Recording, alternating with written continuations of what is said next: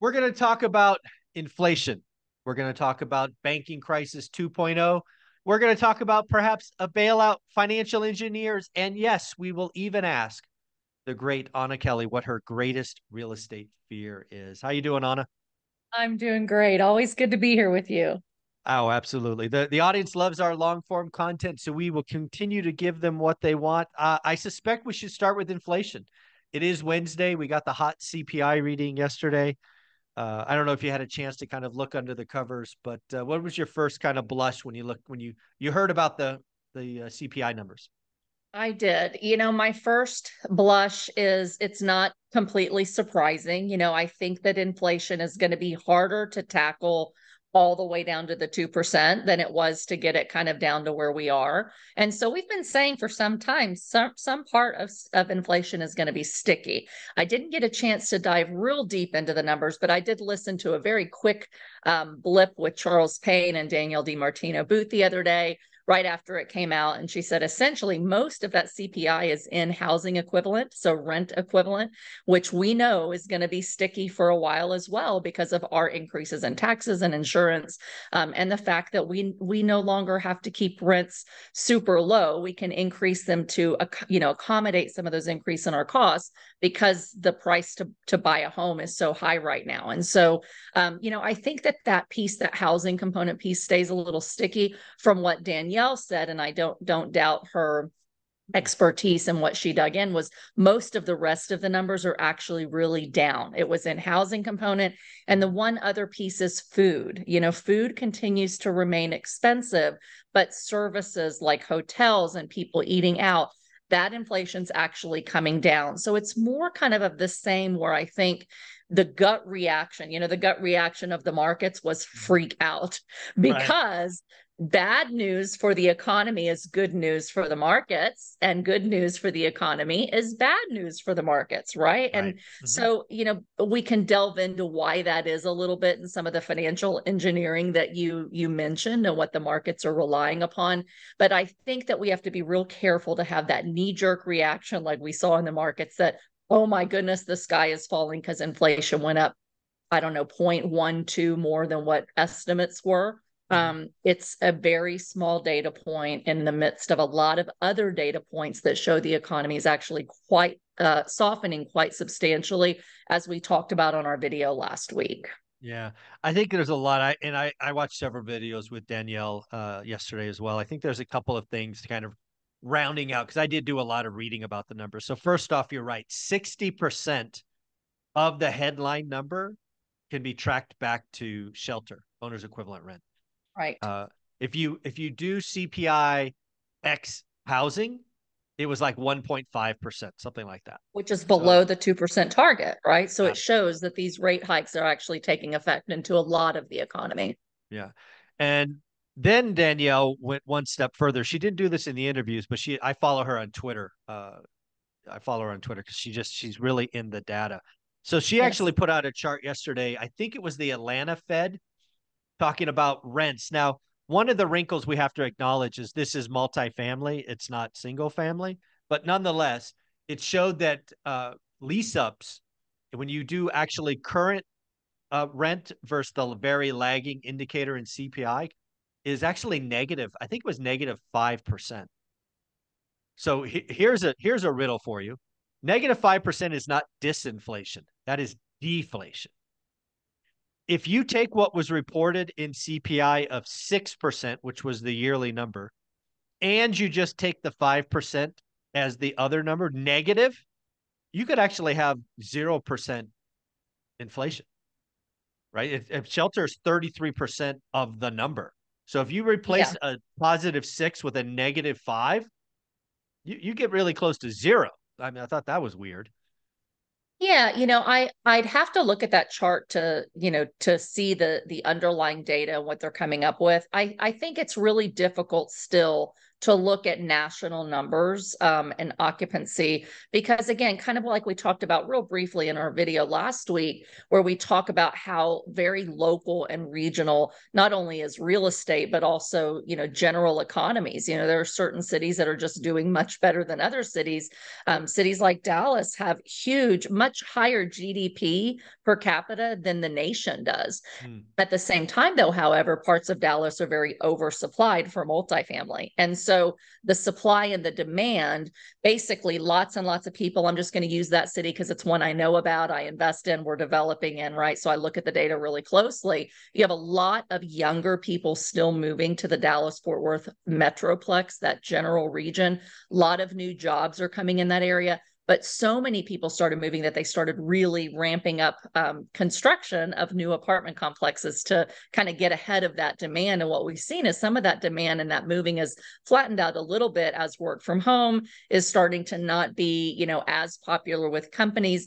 But just as the new supply has come online, it's making it really hard to compete with the same number of people looking for housing, even if there's an increase. If they're all kind of concentrated in one area of a major metro, you start to see that occupancy rates start to come down, and they have to give either rent cuts or rent concessions.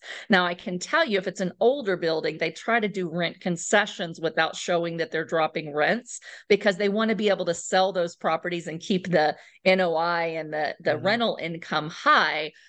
So they'll just give one-time concessions as write-offs rather than reducing their rents. And so I think some of that is kind of hidden when you look at these national numbers, and they're skewed by all the rapid oversupply in certain markets that makes it look like the whole economy might be down 5% in occupancy or rents. The reality is a lot of markets, especially suburban markets, they're undersupplied and rents are still keeping up. So I say all that to say, Michael, I don't think it's as easy or as simplistic to say, you know, housing was up 6, let's take off 5, and it's really only 1. I think that that's too, I think it muddies a lot of the data. And I think, quite frankly, a lot of the data is really muddy because of the fact, you know, of multifamily having distress and not wanting to report a decreased net income in addition to increased expenses and, you know, cap rates that have really risen. So I tend to think that that shelter is going to stay more sticky than probably what Danielle's charts showed, just based upon, you know, me having multifamily properties in multiple states and being really close to that data. I could be wrong, but I don't think that incomes and rent costs are really going to come down much more nationwide. If anything, if rates stay somewhat higher, those costs are going to come back up, in my opinion. Yeah, I think the key for me when I look at all of this data is I'll say it this way: there's no chance that rents are really going up 6% right now. That the data, the way the Fed calculates owner's equivalent rent is so backwards looking, as Yes. it always misses the swings on both sides, right? Yes, true. As I'm beating Lags it up quite a bit. today, yeah, it lags now. Is it negative 5%? Well, first off, the data wasn't complete because wasn't housing; it was only apartments. It probably was only Right. Class A apartments. Who knows? But so if the answer is not -5 and the answer is not +6, the number's somewhere in that range, I think is fair, which actually Sure. means, given 33% of CPI, that this reading yesterday is really not that, it's not as bad as it looks, I guess. And then Right. more importantly, today we have a tool that all of us can go look at called Trueflation. Yes. Trueflation, been around for a couple of years, been remarkably accurate the last 9 to 10 months, remarkably accurate. It's showing it updates daily. Inflation's at 1.37%. Wow. That And it just doesn't that's surprise below me. two. That's below two. Yeah, it really doesn't surprise me because, you know, a lot of the data that we went over last week, and I really encourage any of you listening to this that haven't listened, that you go and listen to my interview with Michael last week. When you look at the vast majority of the economic data and all the leading indicators, they are showing us on a deflationary path. Inflation generally is starting to unwind. The economy is softening. Profits and earnings are down. Layoffs are increasing. Credit card debt's going up. There's a lot more strain on the consumer. And so I think that starts to really help the Fed bring inflation down without having to do much more, with rates. So it doesn't surprise me that inflation is coming back down. And it's one of the reasons I think we're due for more of a harder landing than what some people are saying, or a recession. And I think that, these CPI numbers, again, when it's one number, the Fed are not dummies, despite what we might, whether we agree or disagree with their decisions. They do understand the data. They do look at the data and dissect it. And they've said that we aren't talking about rate cuts in March. We want to see meaningful, consistent improvements. One data point isn't going to totally change what they decide to do. They're going to have to look at all the data, as a whole. And generally speaking, the data is on the right path downward, in most areas, including wages and services inflation. So I saw something that Marriott came out with, a decrease in, expectations for profits as people start to travel less, and, those types of things. So I'm not real worried that this one CPI report is going to suddenly make the Fed raise rates again. I don't think that.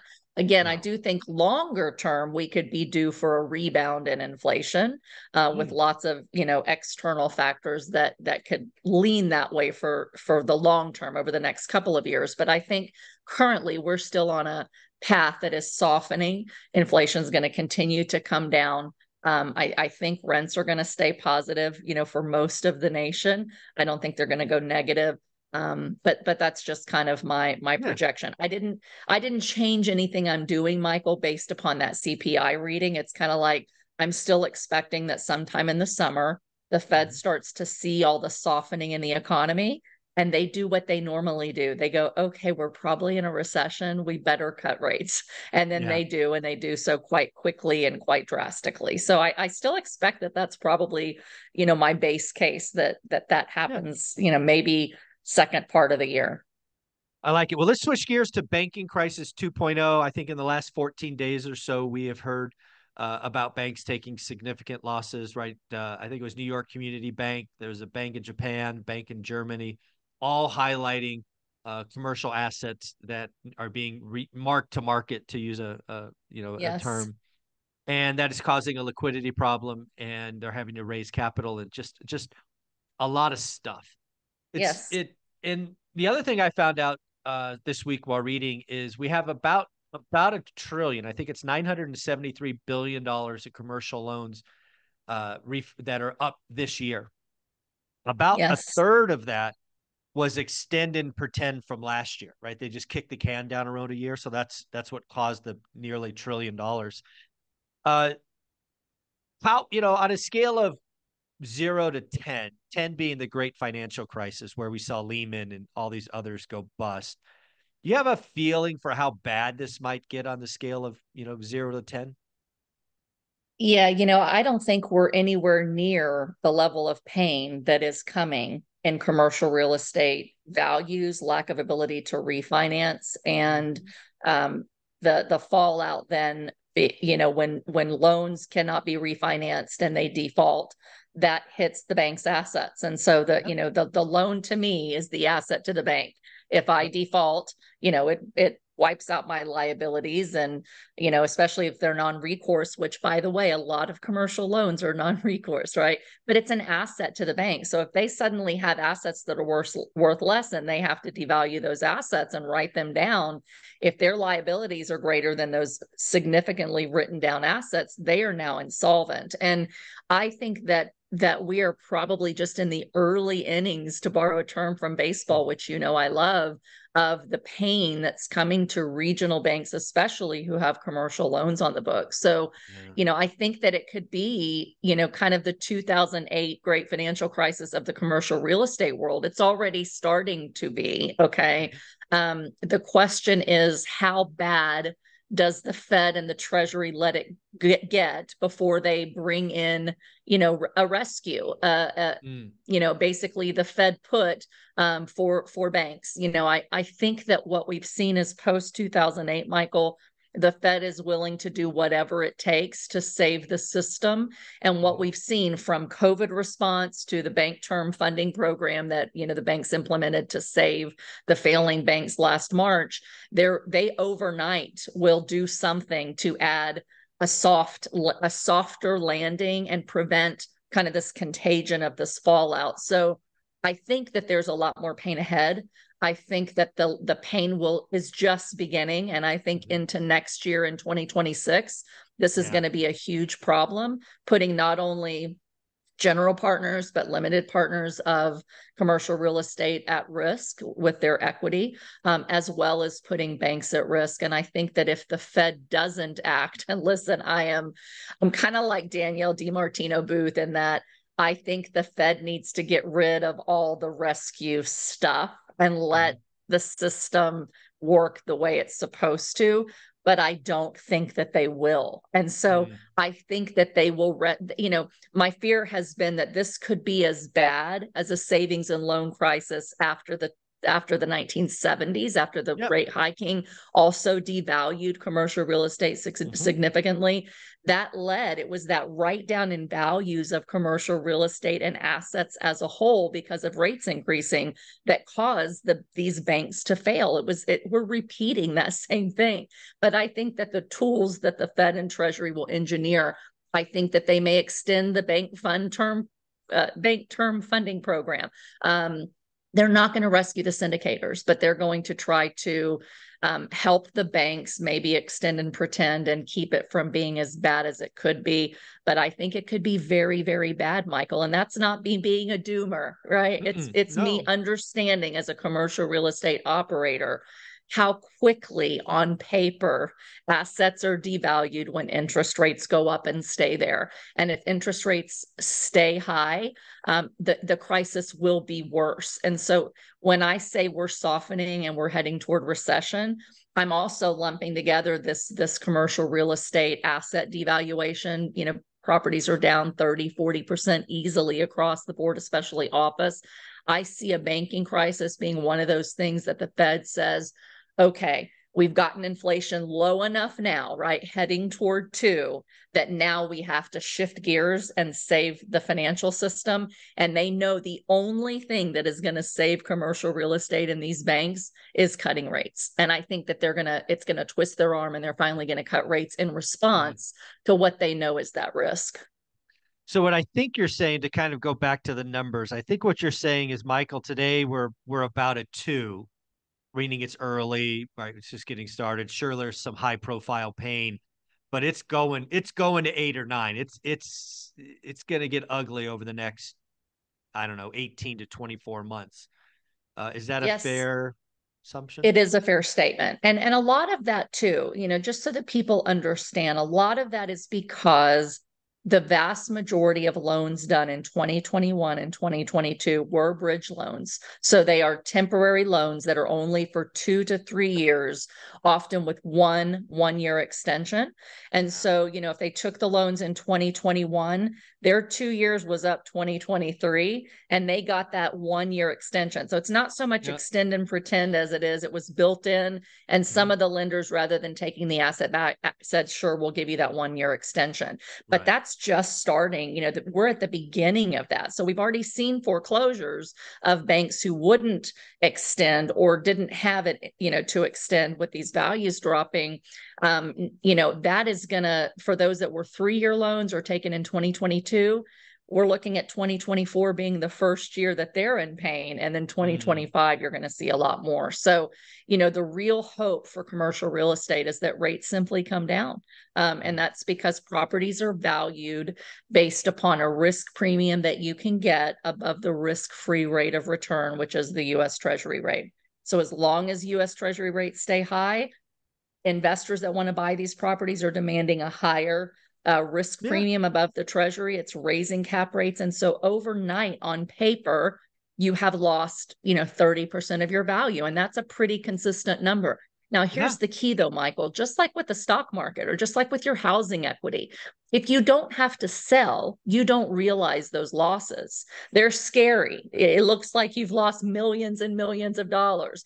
But if you had a loan that was a longer term loan, like a 5-year loan or a 10-year loan, then you're not going to be hit by those things because you just hold it. You continue to operate it well and you wait till rates do fall before you sell and you end up okay. So I don't think that this is like a level 8, the end of commercial real estate, but I think it's a level 8 that if the Fed doesn't lower rates, it could be a bloodbath of commercial real estate operators going under as well as banks. That's just the reality. And I find it kind of comical and not really doing much of a service to, the general public. How many people have I've heard say commercial real estate is such a small little amount on the bank's books. Well, yes, for big banks like Chase and Wells Fargo, but not for the majority of regional banks. It's a large piece of their lending book and their assets. And so it can be a substantial risk to the regional banks. And so I think you have a lot more regional banks start to fail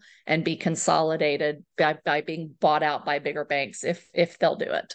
Yeah, and one of the things that I think most of the audience will know, but just in case we have some new viewers, you're in the syndication space, right? You've been in it for years. You have a network. You've done deals. You hear about lots of things. So you are undoubtedly hearing from people as GPs or probably even LPs. There's a lot of pain going on now that's not bubbled up to the system. Is that fair? Absolutely. Absolutely. And here's the sad thing is people don't want to talk about it, right? Because they don't want to spook, number one, their investors, right? I have investors. I spend a lot of time studying the economy, not just so that I can be smart and make predictions about what's going to happen, but because I'm trying to preserve the wealth of my investors and for myself and make wise decisions and saying, what's the worst thing that can happen? And then what's the likelihood that those things happen?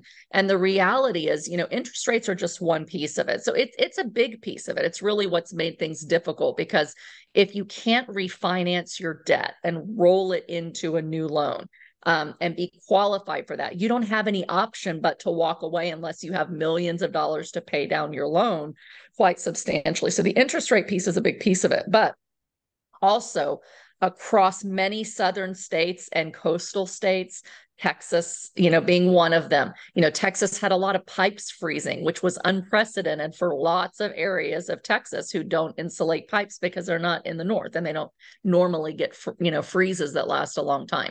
That was a huge hit to insurance companies. Well, so is flooding and hurricanes. And, many, many insurance companies are leaving the market. I'll give you one example, Michael, just to underscore how big of a deal this could be for those that think it's not. Not only do you have your cap rates rising, cutting off, a significant piece of your value, let's say 30%, but insurance costs, I can tell you, I have properties in Houston. When we bought them a few years ago, we paid $300 per unit per door, $300 per unit per door per year. This year, $1,500 per unit per door per year. I don't care how good you are, how smart you are, how long you've been doing it. Nobody is underwriting that their insurance goes from $300 a door to $1,500 a door, right? That's 5 times the amount. And you can't make up for that in rents, especially in markets that had a lot of building and oversupplied. You can't just raise your rents enough to even cover insurance.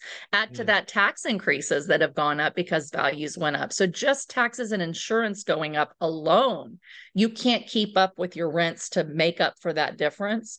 Then you add eviction moratoriums, you add, the rates going up.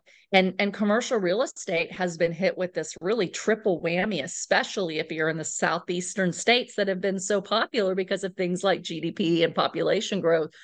It's really painful. And I know many operators struggling. And, I'll be completely open and honest, as I always try to be. We have two properties that we're not paying out distributions right now to passive investors. And I never thought that we would have to do that. But the reason is because we need to hold reserves.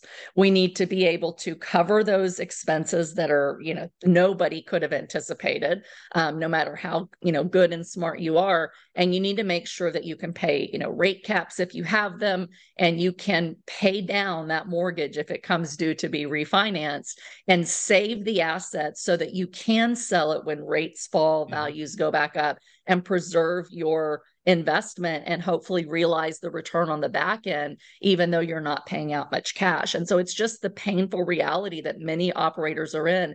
And I'm in a really good position because we didn't do bridge debt. But even not doing bridge debt, we still have a lot of pain in this last couple of years that was not anticipated, not because operators don't know what they're doing, but because of these kind of factors that are really outside of our control. So all that to say, Michael, there's a lot of pain. I know many operators who unfortunately are going into foreclosure. I know investors who reach out to me and say, Anna, I have capital calls, right? From all these deals, we're having to pay in money to cover expenses and to help get a refinance done. Should we do it? Should we not? Really good operators have a lot of reserves and are paying in millions of their own dollars to try to keep their properties afloat and do right by the investor. But it's not easy. It's a very, very challenging market for commercial real estate, and that will trickle into the lenders for those properties that there's just not enough you can do to raise rents and get those values up to be able to refinance them. Well, let's go into bailout because after Silicon Valley Bank, when it was really realized that the 10-year Treasury value fell because Silicon Valley Bank over-indexed, the Bank Term Funding Program came. That was clearly a bailout. It wasn't called one, but it clearly was a bailout. That's Absolutely. expiring. I think it expires March 12th. I think March something, early March. They say they And won't extend it, but I think they will. yeah, I mean, so not to split Or they'll hairs. come out with 2.0. Yeah, they'll call it something else. That's Yeah, that's how they're going to get around it. Bank Term Funding right, Program stopped. We created blah blah blah blah blah blah. It's right. different. No, it's not different. Stop lying. But anyways, I want to go back to kind of your point. The banking crisis, definitely at the regional banking. Currently a 2, headed to an 8 or a 9 over the next 24 months. Clearly going to have some regional banks balance sheets turn insolvent if they're forced to market in mass, if they're over indexed on an asset type or an area. Those are the people that will be hurt the most. Right. So I've been playing with this idea of bailout 2.0, what that might look like. And I think your comment earlier is exactly where I came down. They're going to do whatever they can to protect the lender, but they're going to say F you to the equity. There's no saving the equity, is how I think this happens. What do you think? Yeah, I mean, generally speaking, the big players are saved because the big players are who the Fed needs to inject liquidity into the markets to revamp any kind of faltering economy. And so that's the bottom line. Who sits on the FOMC? Who is it that makes these decisions on interest rates? It's people that run banks, right? They either currently run banks or they used to run banks, or they're promised that once they're done, they're going to run banks. Run a So bank, yeah. you have to understand that the Fed is made up, generally speaking, of high level bankers. Some are economists, some are attorneys, but they're kind of all in the system because the reality is that capitalism requires a few things: easy fiscal policy, easy monetary policy, fiscal being the laws, what comes out of Congress, monetary being from the Fed. And they need the banks to be the ones that either put money in or take money out of the system, that make it easier for small businesses and real estate investors to borrow money, to pump up an economy that's stalling, to increase production, to get things going again, and to lend in hopes that leads to more production increases and higher GDP. So if they start to let a whole bunch of banks fail that are the ones who really give most loans to small real estate investors, to commercial real estate investors, and to small businesses, then they're going to have a hard time drumming back up the economy once it starts to falter. So if you look at it from that perspective, rather than the cynical, and I understand the cynicism, right? We don't like everything to be bailed out all the time. It just creates wealth gaps that make the richer richer and the poorer poorer. And it continues to happen. But our whole system is built upon this kind of three-legged stool, Michael, where the Fed cannot afford to let the banking system fail. Number one, it will breed distrust in the banking system, but it'll lead to more distrust and anger and polarization toward the politicians. In turn, the threats of, going after the 1%, the bank executives, all the, throwing out all the politicians, it really breeds national distrust at a level that they don't want. And so I don't see them ever saying, we're going to let banks fail like they did in the savings and loan crisis. I think the economy is too dependent on them. And I think what you will see is consolidation. More and more small and regional banks start to fail. They may let them fail, but they're going to bring in a program, negotiate, maybe it's the BT, FP for a while, and then they negotiate, hey, Chase, Wells Fargo, you guys come in here, and if you buy these banks, we won't, hold you liable or responsible for bad debts and things that run off. I think they're always going to try to save the system, but they don't care whether you and I lose a property. They're going to say, well, they took advantage of the low rates we gave them, and they should have seen this coming, and we're just going to let them lose. And then when they cut rates, Michael, when they cut rates, values go back up and the banks sell the properties for a profit. And so, the syndicators, the investors lose, the banks and the Fed win. And that's just how it is. Yeah, I think one of the things, if you go back and look at the great financial crisis, that really got me was the people that perpetuated the problem, the big banks with all these, different lending and packaging. They ultimately came out, generally speaking, unscathed and made money. Right? That's why I think, yes. Yeah, that's why I think this time they protect the banks, to your point, but they won't let equity profit. Right? They're not going to let, right? The stock should have gone to zero. Right? Should have been wiped out. But nope, they're still in existence and they're up 1,000% or whatever. So I think that was a huge lesson. And the other thing I take from the S&L crisis, because you and I've talked about it for over a year, right? They had that Resolution Trust, RTC, I think it was. Mm-hmm. And I could very easily see them, that being the bailout. So at a high level, it's, okay, we have these assets, and we're going to send it through some kind of foreclosure or deed in lieu or cash or whatever it is. It's going to take it's going to make equity go to zero. We're going to take it. And then again, Wells Fargo or B of A or whoever has the debt, they can't hold it because that's not what they're doing, but they'll just transition it to this other government entity, RTC like. They're going to hold it for a couple of years, let rates come in, bingo, bango. They make some money. And, we punished the equity and we protected the banks. It's kind of how I see the chessboard. Yeah, it is. And, there are complexities in this that make me say, what kind of program are they going to come out with? And I'm not sure. One of the things that I'm really starting to pay attention to is the Basel III rules that are supposed to roll out. And that is requiring, and I think it's an extra 20%.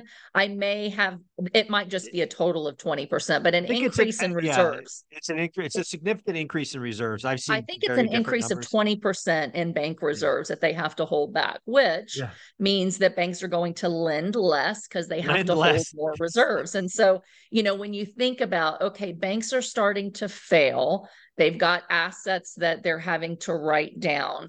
Now they're having to hold more reserves when they're already tightening lending because of needing to increase reserves just for what they think they might lose, and because deposits have fled banks and gone into treasuries and money market accounts, for example, CDs that they could get at, brokerage firms. And so you've got these banks that kind of have this triple whammy of, flight of deposits for higher rates. Once rates come down, that'll reverse a little bit.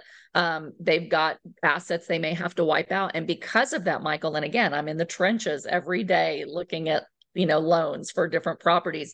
Banks simply are not lending. They have been pencils down for a year. And if they are lending, it's only quality assets, and they might give you 50, 60% LTV. And that's before a recession. That's before pain in the economy. So once you hit a recession, it's usually about 6 months, and then the banks really tighten. But if Basel III comes into effect, you're going to have these small regional banks. What do they make the most money on? Loans. But they're not going to be able to lend as much. So their profits are going to come down. So not only is it going to hurt liquidity for commercial real estate for a while, which even if rates come down, Michael, if you can't get the money easily and get a high LTV loan, you're not going to make as much profit on deals. And that's going to suppress prices a bit for commercial real estate longer than it really should because of credit tightening. Then you add Basel III, more credit tightening, and it could be a while before asset prices come back up. It's not that magic, rates just have to come back and that'll fix it. It'll fix a lot of it, but it's not going to fix all of it unless the Fed comes up with a way to incentivize banks that despite Basel III, or they delay Basel III, but let's say they implement it, that despite Basel III, we're going to come up with some new program, a federally backed, mortgage for commercial real estate, like we already have with multifamily, by the way, but you don't have with storage and office and things like that, to incentivize banks to lend, to kind of revamp the commercial real estate world and to try to prop those asset values back up so that eventually they can be sold for a profit. So there's so many little pieces of this that make it hard to say, what's the Fed going to do? But I will say, I would bet money that they will do something. They will bail out the banks and kick the can down the road until values come back up before they make them be written off or, sell them, for a profit. Yeah, a lot of people don't remember that I think it was $780 billion TARP program actually was a profitable program. So this could be something like that and actually be profit for is all you got to do is hold, and that's why you have a big balance sheet. Well, let's go back to a question I was asked on a podcast. I want to make sure we got to this. So yesterday I was interviewed on a podcast, and the guest or the host asked me, what is my greatest fear about the housing or real estate market? And I have never been asked that question. I took 20 or 30 seconds to really think about my answer.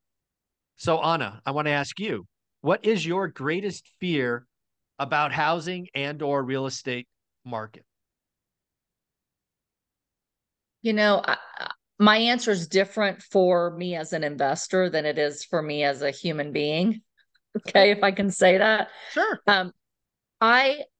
My biggest fear as a parent and, somebody who cares about lots of young people coming up these days is that housing will remain so unaffordable that we really, really become a renter nation without the option to have the ability to kind of set your roots, have a family home, rely on it to appreciate over time. Because I think that although I, again, am bearish on where I think the economy is heading in the short term and rates are in the short term, I think long term, we have much higher rates than we have had. And maybe where they are today is kind of where they stay because of factors that I think secularly long term are inflationary, and because of the national debt and the fact that if the Treasury wants to pay it off, they're going to have to do three things: cut programs and expenses, maybe even like first-time home buyer programs, right? Raise taxes significantly. They're going to have to do it. They just won't say so till after the election. Deflate away money through inflation. And they've got to sell securities. And they've got to sell securities in an environment where people are doubtful that the U.S. can continue on this path of higher debt. And that means higher interest rates. So when I look at those things together, I see a period of higher interest rates and constrained supply for a long time for all these people with low 2, 3, 4% interest rate loans. That's going to make it really unaffordable over the next several years, maybe a decade, for people like my children to buy a home, not be, so budget constrained by the price of their home. And I think that that's bad for the economy. So that would be kind of my worst case, is continual long-term unaffordability for 80% of the population just to own a home. That's amazing. That was essentially my answer, word for word. Wow. I've been watching housing ownership. I think today it's at 64%. For the last 50 years, right? I have a spreadsheet that goes back. We've been between 63 and like 68. It's been not very variable, right? Sure. And I said is I fear a day where home ownership falls below 50%. It's Mm. it's that in my opinion that would crush the American dream. It would take something that I deem as one of our strengths as a country and make it not important. And again, I've done work in Europe. There are European countries where home ownership's below 40%. It's just Wow. accepted. Right. And I don't want that. I don't That's my greatest fear, is we really become renter nation because of Right. affordability. So Right. it's And again, as a real estate investor, this is why I said, as a person, I still have morals and I still care yeah, about, other people. Yes, I want to make profits anywhere that I can do it honestly and ethically. If we become more and more of a renter nation, I want to own more properties that I can rent out to people that are nice, like single family homes. yeah, Again, I'm of mostly a course. multifamily investor, but I still have single family homes. I have townhouses. I have fourplexes. I want to be able to provide affordable housing, or even if they rent forever, they rent a really nice home that they Mhm. can feel like it's their home, right? So every time there's a challenge, there's ways for us to come in and truly and be the hero and help people, and still make decent money doing it. So, it makes me more bullish on being a rental property owner, because there's going to be more and more need to provide rental Yeah. housing than there is necessarily, building new homes for people that may or may not be able to afford them. Yeah, I'm completely okay with a flat decade of flat rents, flat home price. This has to get better, or it'll be a slippery slope, and we really could get there. So we're going to Yeah. close on a topic about something that I call financial engineering.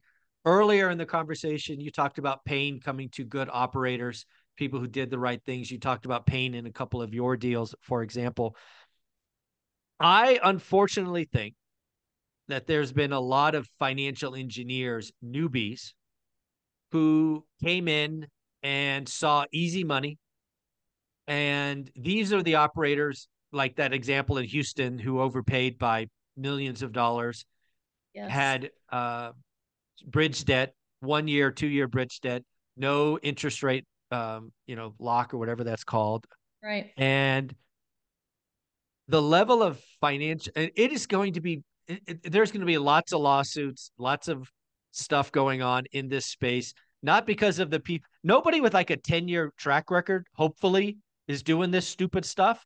But if you had a 10-month track record and you paid some guru to teach you, you are done. You're in trouble. Your LPs are in trouble. And the last thing I'll say is I actually think when the pain is counted, multifamily is going to dwarf office, right? Look at the LTVs, look at the volume, look at the cash out refis, look at all this stuff that happened the last couple of years.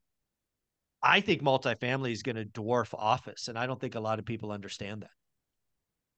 Yeah, I think that it's going to be, again, I think there's going to be pockets and areas of the country where that's probably right. I'll use this as an example, and this is no knock on this person particularly, because I don't know him personally. Okay. But I'll just say, for example, Brad Sumrock. So Brad Sumrock had a big coaching program for multifamily in Dallas, and most of his students, because I do know of quite a few of them, they went on bus tours and they bought a bunch of properties in Dallas, Fort Worth area. So it was very heavily concentrated that you have a lot of new syndicators joining forces and buying properties in that particular market. And again, I invest there. I'm developing on the path of progress outside of Dallas. And so I understand how many times properties have traded.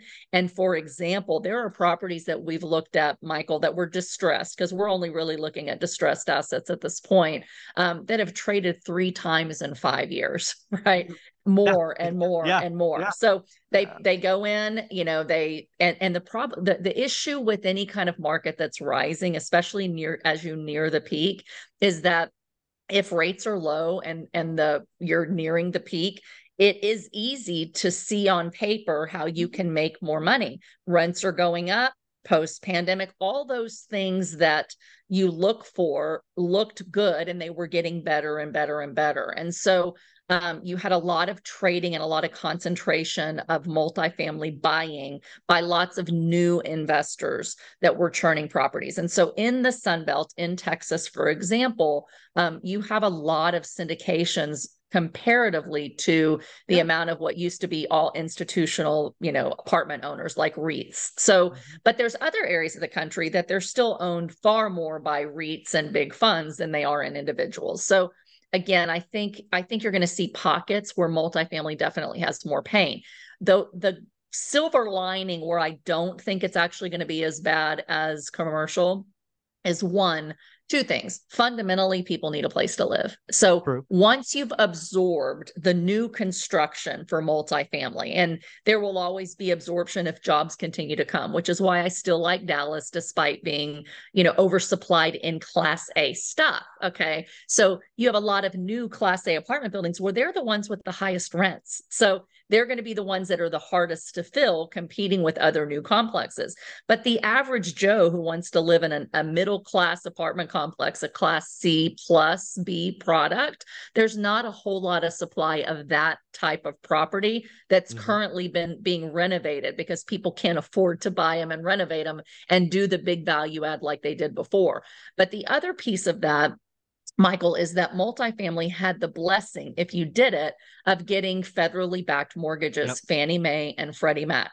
I've only done Fannie Mae and Freddie Mac deals. I didn't do bridge debt. So if you look at the percentage of multifamily properties that have loans by Fannie and Freddie, they are longer loans. They're generally a 10-year loan with a 5-year rate. So those are not going to be as distressed nearly as those bridge debt properties, often, you know, many of which were done by newer syndicators who didn't have a ton of experience.